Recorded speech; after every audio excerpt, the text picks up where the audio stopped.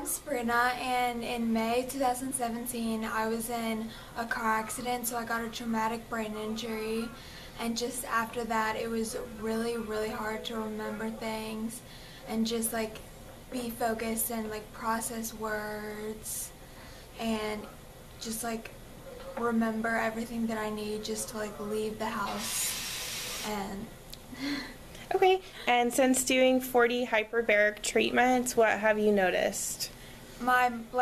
I think of things like way clearer. Like it used to take me like just having a regular conversation, it would take me like more time than usual to like process like what I'm thinking and like the words that I'm thinking of, and it's way easier to remember stuff. Like I'll like just like forget things for like 2 seconds and then I'll just like remember them, which like before this like it would like I would just not remember them for like a week. Would you recommend this to other people that have had traumatic brain injury? Yeah, definitely. It's really like so easy. It's like the easiest like recovery thing that you could possibly do. It's literally like going and just hanging out for like an hour. It's so easy.